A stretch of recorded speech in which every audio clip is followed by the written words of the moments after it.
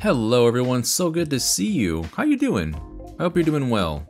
Me, I'm in a state right now. So at the Xbox Game Showcase, Atlus went off with games like Persona 5 Tactica, an entirely new IP called Metaphor ReFantazio, which I have a whole lot to say about, but for another time. But before those two, we got, well, the officially released trailer for Persona 3 Reload, the one that we might have reacted to more than once. Pray for intern Kun, who accidentally released 2 trailers on Instagram a couple of days early. I hope that they're, still alive.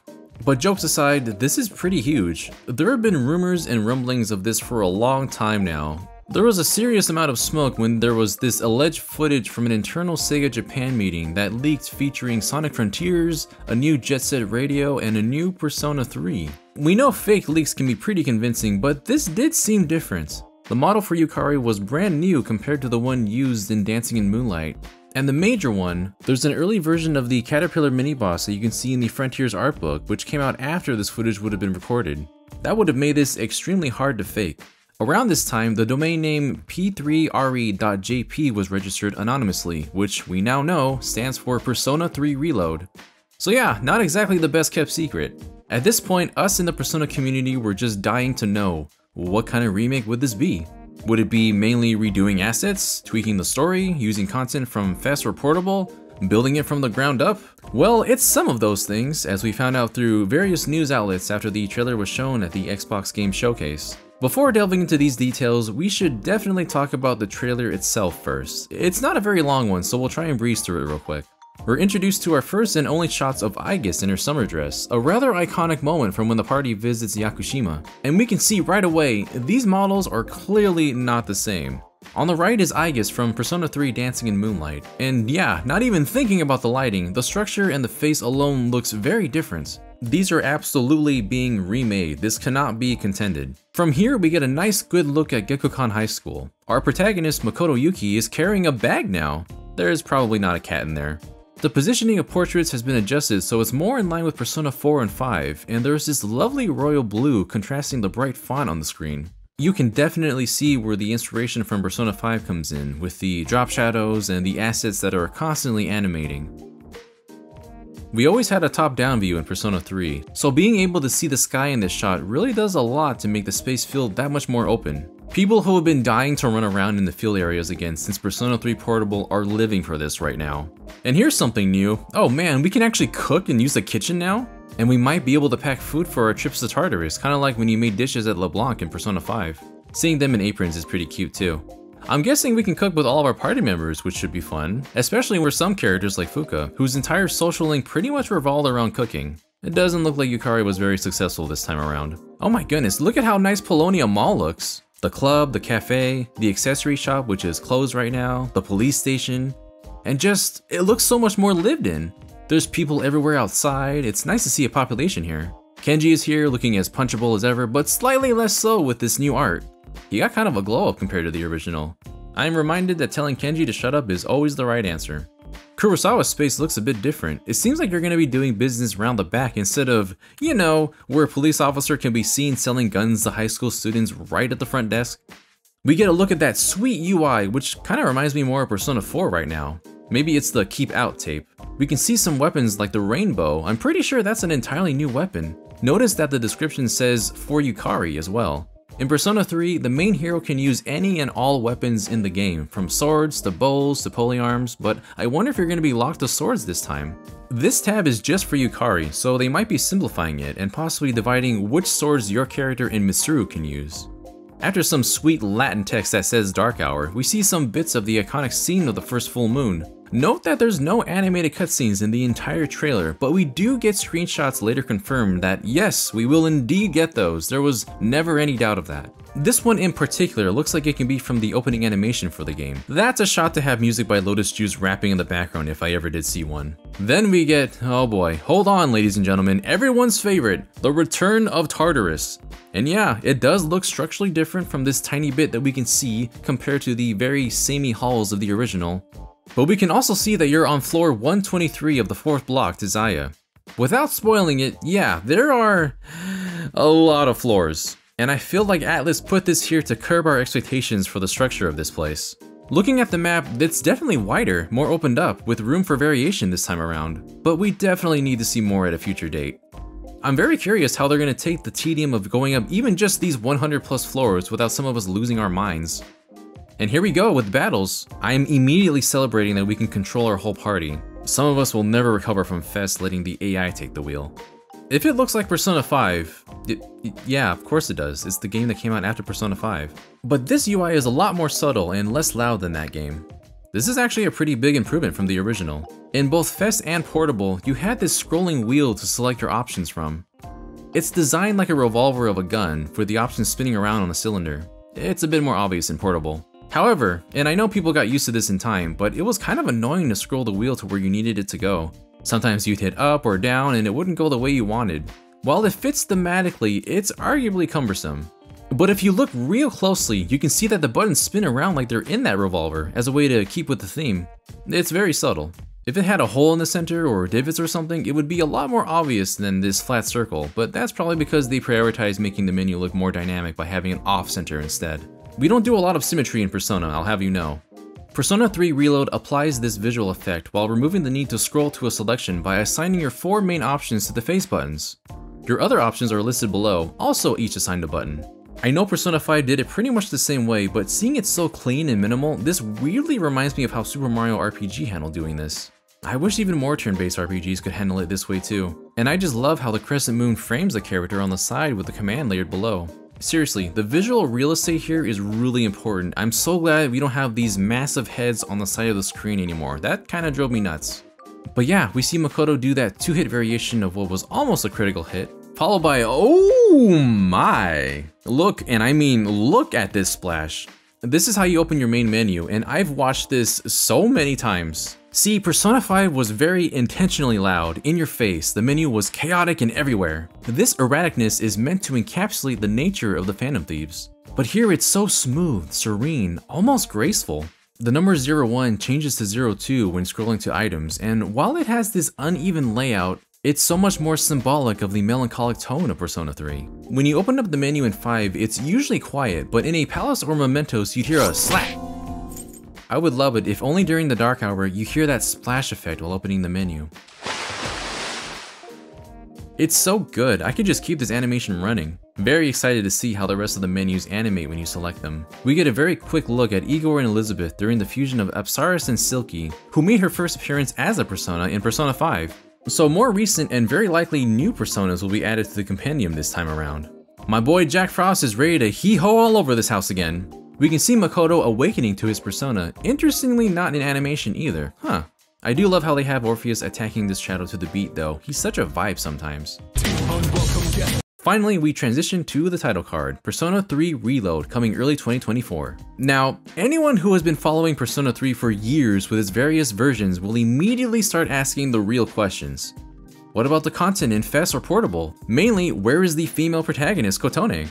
Is the answer going to be a part of this too? How closely is this going to follow the original, and how much will it be remade? We were given some very basic answers in the trailer itself, which had a lot of us curious about what we can expect. Multiple sources have been posting interviews with producer Ryota Nitsuma and chief director Kazuhisa Wada for Persona 3 Reload, trying to clarify just how much content will be included. Famitsu recently inquired more about some statements made during an IGN interview. I want to make sure there are no misunderstandings here. Persona 3 Reload was a project meant to recreate the very first Persona 3 for modern platforms. So this means we will not include the later story added to Persona 3 Fest or the female protagonist from Persona 3 Portable. However, this does not mean that certain elements in the main story added in Fest are not included in Reload at all. This is following an interview that quickly sparked some misinterpretations on IGN, so these clarifications are appreciated. At first, people were thinking that this is really the base core Persona 3, which would have been shocking because Persona 3 Fest improves upon it in every way. It was unclear because in the IGN interview, Ryota also stated, "We have remade basically everything from scratch. We have newly recorded voices, we have new scenes and events, we also have new and arranged music." So this says a lot for us. We can expect the improvements that Fest made on the original release, in a game made from the ground up. There are new events and scenes and content that we've never seen before, some of which we saw in the trailer. This is very welcome because the pacing of Persona 3 is not really the best. There is a lot of dead air between the full moon events, which is pretty much the only time the story progresses through the game, mainly in the first half. These are good things to know, but at the same time, this is not going to be the complete edition of Persona 3 that many of us have been waiting for. The answer will not be playable, and more importantly, the female main character's route, Kotone's route, is not going to be in this remake. And that's when I said, why? And then I said, why?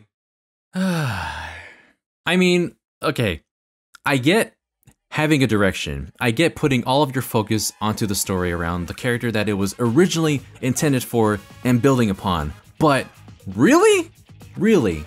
Have you been deaf to the Persona community ripping each other apart over whether or not FES or Portable is the better version? How both games have had content locked to each other and there's no way to enjoy them together? This was the chance, the moment for Atlus to gather everything into one definitive edition. I hear those are popular these days. You can honestly sell the answer as a DLC episode. It's about the length of a beefy extra story to play. If nothing else, to quiet the people who complain about it. Because thinking about it, I realize I don't really care what happens to that epilogue. It's not even fun to play. It's not like Persona 5 Royal or Persona 4 Golden, where you have an entire extra semester to play within the world of the main story. Nah, you're just spelunking in a reskinned Tartarus for hours to dig up story cutscenes that you can just look up online. If they recontextualize the answer to work like the extra content in Royal or Golden, then sure, but I don't see how that's possible given the narrative. The answer is its own thing and will likely remain that way. I honestly don't think some people blindly asking for it understand that. And then the lack, no, the disrespect of excluding Kotone yet again is just, it actually breaks my heart. I did a whole segment on another video about how she was becoming more relevant, being in more titles, actually being included in promotional art for the series. For a bit, it's like she was getting proper attention, just to get shafted again. I was like, okay, this trailer is just to tell everyone, hey, Persona 3 is being remade, everyone. We don't even see Akihiko or Mitsuru. They're definitely going to save that news for later, right? It would have been visually confusing to display the prominence of blue and pink back and forth, right? Nope. We're just not going to include her. We're just not going to implement her different story dialogue, her sassy replies, or the big thing, her vastly superior social links. In Persona 3, Makoto can't even have a social link with the entire party, while Kotone can. In the original, you can only have a social link with the girls in your party. You couldn't even have a social link with Aigis until Persona 3 FES. That was content that had to be added to the game.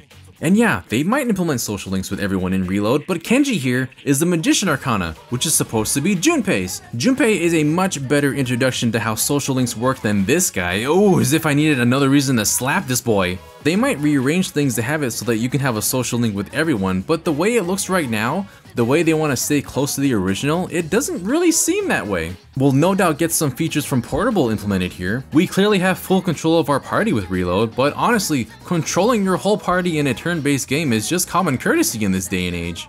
If you wanted to play like the original game or FES, you can likely have your party control themselves under tactics. I hope that keeps the purists happy. The interviews thus far confirm that they want to stay truer to the original while updating to the modern day standards, both visually and audibly. And that's great, I'm all for that. It's what they're excluding and what we're potentially missing out on that's hurting us right now. The thing is, can I even be mad? They are taking at least some directions with this remake into the game that we want to see. Look at how nice this comparison looks. Not just that, but the script is being altered too. They are going to be combing through this entire script to polish the wording to meet better standards. Or at least I hope so. Have you ever heard any human being saying I got all geeked up about anything? Geeked up? Kenji, I swear, this is why we want to smack the cringe out of you. At least this sounds like a sentence I'd hear someone say today. I'm just conflicted because there's so many things to be excited for. There's new animated cutscenes that these screenshots give away. The map looks so nice and vibrant, it shows where you can talk to a social link. This question right here, it was never in the original Persona 3, I think. I'm guessing that a lot of these, or at least most of the questions will be different, which I'm glad for because I am so tired of getting this question wrong. Every single time I forget which direction water swirls down a sink. Do you know? I dare you to tell me in the comments without looking it up. Thinking about it, I am ecstatic about the potential of Persona 3 getting so many new fans hooked onto it. It really is a complete refresh. The music in the trailer is fantastic, and you can hear Tartarus' theme right in the intro.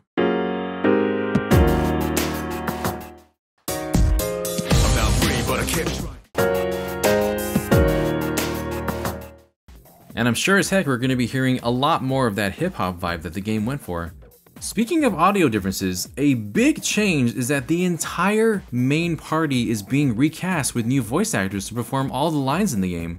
All of them. And honestly, looking at this list, I am really open to hearing their interpretations. I've had the opportunity to interview some of them, like Allegra Clark, who is taking over Terra Platt as Mitsuru. In the original, she did Mitsuru and Elizabeth. And if you've heard Allegra Clark in other games, she's got a range to do more than one character in a single title too.